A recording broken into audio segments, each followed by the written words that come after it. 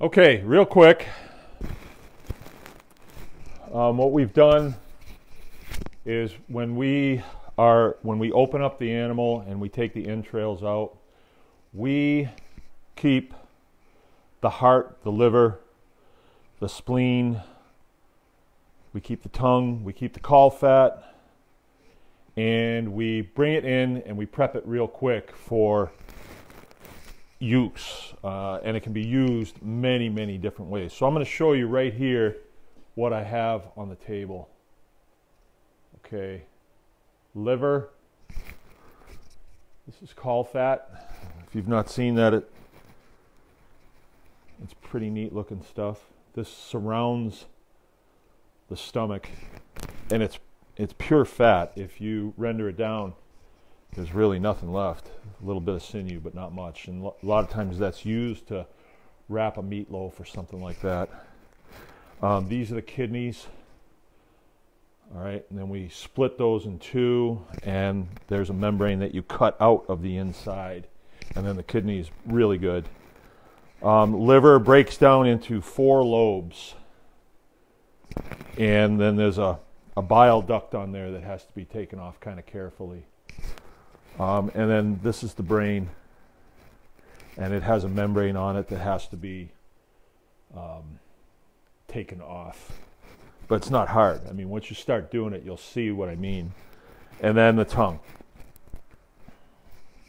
And it seems a little gross, but you know what's grosser is wasting it, right? So the tongue is actually very good. And a prime example of daring to fail was yesterday.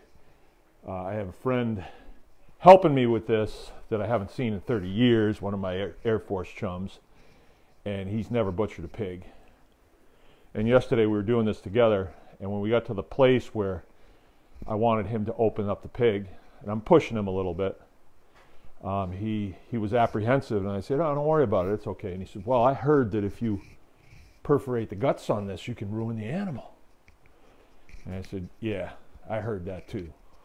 You hear a lot of things, but think about it. You know, you accidentally perforate the guts and it spills on the meat, what do? That's what hoses are for. You hose it off. If you really feel bad about it, then you can hose it off with hot water or something." And as he was doing it, he hit it and it sprayed all on him, right? And that's kind of a classic thing when you're butchering pigs. That's happened to several of my friends that have gotten sprayed with guts. Well, the manure actually. And then we dropped the guts out. It never actually got on the meat, and then we were able to hose it out, and it was done effectively. You know, I'm not saying that you should just intentionally do that. I would say avoid it. I avoid it, but if it happens, it happens. Lots of things happen when you're doing this. Now, today, we're going to be bringing these carcasses in.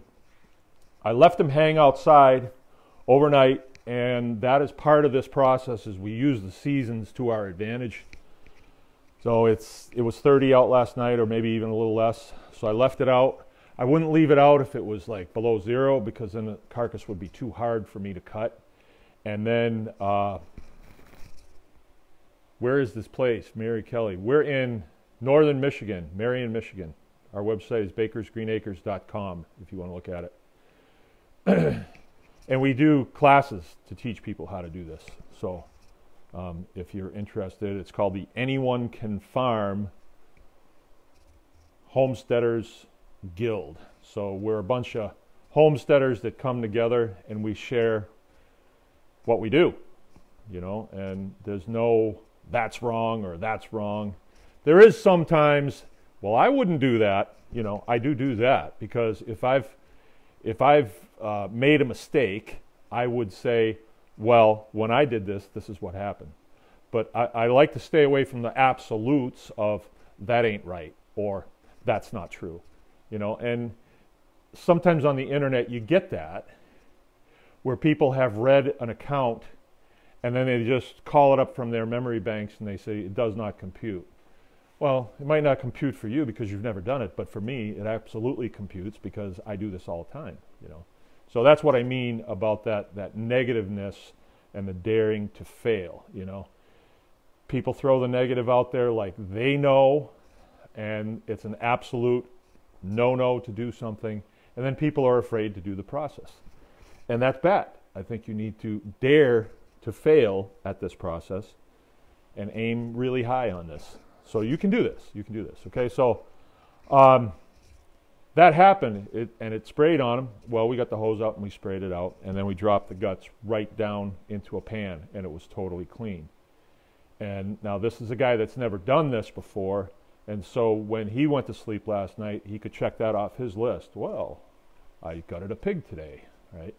So, okay, I'll be coming back to you because we're going to bring those carcasses in, and we're going to break them into what's called primals. And I'm not going to actually show me doing it because it takes too much time. I'll just, after it's all broken into primals, I'll get a shot down on it so you can see how I do it. I mean, there's a million ways to do this, and no way is right or no way is wrong. It's what works for you. And I think for the new homesteader, I would say don't try to bite off too big of a chunk here. If you can get the animal, you know, killed, scalded and scraped, which is what we do, or skun, and hung up, well, it's very easy to go out there once a day and cut some chunks off of it. And you may not know what those chunks are, but you can bring them in the house and you can fry them up and eat them. You know, so you will be bringing it from the field to the kitchen, right? We're going to show what we've learned, taking it a little further than that and breaking it down into some cuts that people are used to seeing, like pork chops and copa steaks and things like that. And then there's stuff that we really like that the pork industry doesn't do. So a lot of industrial agriculture is done for industrial agriculture's benefit. I mean, it's expedient to them and they can make more money doing that. Like you may like a pork chop that's 1 inch, but they always cut them at 5/8. Why? Because they can get like one more at the end of the loin to do that. And that's just an example. I'm not sure that's true. But it's like, for instance, if you wanted to get pork lungs from your butcher, they would say, nope, can't do that. We can't sell that because the pigs that come out of concentrated animal feeding operations, the air in there is so putrid that the lungs become contaminated.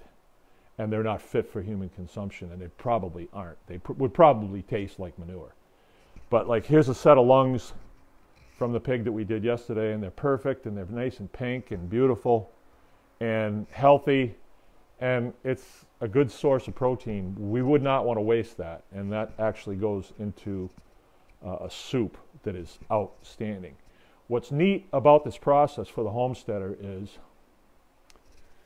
you may love the pig that you're getting ready to butcher. You may love it. So do the pig a favor and use the entire carcass. Don't waste any of it if you can help it. Even the parts that are in the bucket out there, like the stuff that I didn't use, they are not going to go to waste because we're a regular farm. We have guardian dogs, and if I don't have to feed my dogs, I don't have to buy it from the store. That's another aspect of this that's great is I don't have to feed my support animals. You know, my support animals are my guardian dogs because I raise a lot of pasture poultry in the summertime. And if you don't have guardian dogs, you're going to have predation big time. And they're big dogs. I use Great Pyrenees, and they're expensive to feed if you feed them from the store. And the stuff that comes from the store is not fit for them to eat. I mean, they will eat it and they will maintain on it, but they will have tooth decay. They will fart a lot. They will drool a lot.